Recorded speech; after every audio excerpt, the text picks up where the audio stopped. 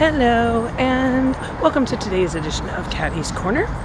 Oops, and my finger over the microphone. Hi, welcome to today's edition of Caddy's Corner.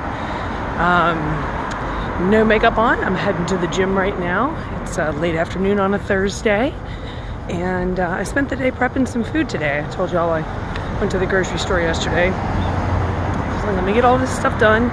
So I've got some easy grab and go meals. I did some chicken.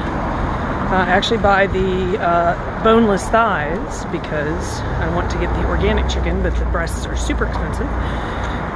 So I did that up with some onions and garlic and spices, and then I made some little baby potatoes, but I chopped them up real good and fried them in the pan, and then made my oatmeal pancakes. If you're not familiar with the recipe, it's basically oatmeal, protein powder, eggs, and then I make it with bacon,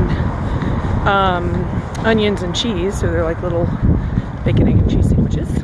And they're delicious. I made some mashed sweet potatoes. I also made some chicken salad that I can just eat directly out of the container. And I feel like there's one or two foods that I made. The entire kitchen was a giant mess, but I got it all cleaned up, and now I'm off to the gym 2 hours later than I meant to be, but I'm going. So I feel good about that. I feel good about that. And honestly, I had to cancel plans with a friend today. I thought I'd have enough energy to go out and do something, but I think when I'm done with this, I'm gonna go home and lay in bed and watch some movies. I've been going hard lately, and I'm on my days off and my time off in the afternoons. I'm really trying to make progress. But that's a lot of work, and I'm tired. But I was sitting there in the kitchen cleaning up, and I thought, you know, I was very disappointed that I had to cancel the plans. I'm trying to be very mindful about making things that are, you know, doable, makeable. I'm just trying to spread my time appropriately on my days off and on my days at work at night. And I felt like I'd kind of failed her, because I haven't seen her in a while, by saying, I'm sorry, I have to cancel. But for the yin and yang, I do feel bad about that. I wish I didn't have to, but the flip side is I've been really good about making those dates and putting them in my calendar and staying focused on what I've told people I'm going to do.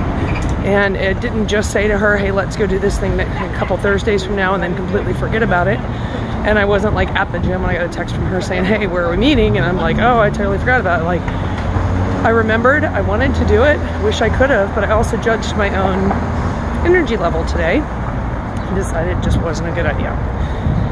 So for me, that's a big win, and I don't care if anybody else thinks it's one.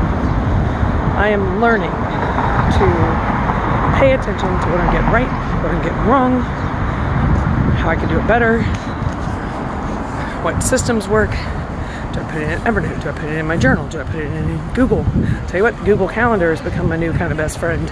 Putting everything in that. Like, even though I wake up in the morning, if I have a thought, something I want to get done that day, I just put it right there. So that a little off-leash dog wandering about. So it's the day of my life, and walking through Bed-Stuy, going to the gym. And whew, I have a lot of hope lately. You may say, well, you're always talking about hope. Of course you do. Truth of the matter is, comes and goes. It wanes and waxes. And I'm learning to let go of more things more often, faster. Had a really good talk with two different mics last night who then met each other, so it was like a tag team of mics happening, and they're both very smart men who know how to look at life with a lot of philosophy engaged with it and spirit, but also pragmatic reality. And I think those are my favorite conversations to have with people.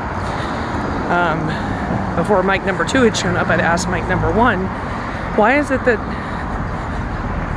we can see simple changes other people could make and sit there and go, well, why aren't they making them? And then yet ourselves also don't make simple changes.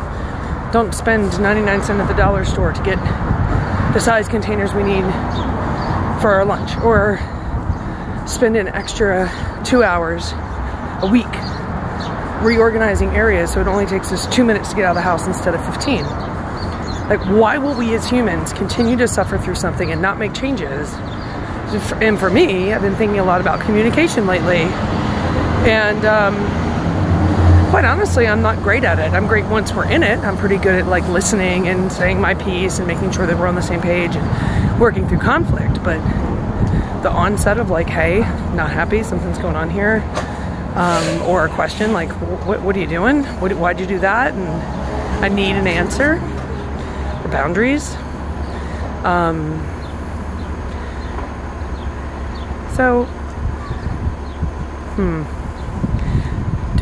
All I know is that sometimes I just need to take a deep breath and say the words. Take a deep breath and shut my mouth and walk away. Because I've learned that some people, there is nothing to be said. There is nothing you can do to adapt their view of reality. There just isn't. Anyway, we've got the old daylight savings happening on Sunday, so yeah, we lose an hour of sleep that night, but we get more sun. Love the sun. Anyway, take it easy, y'all. Thanks for joining me in Caddyland. Do it again when we do it. That's it. Have a great weekend, and I'll touch in on how my karaoke shifts are going. All right, take it easy, y'all. Bye.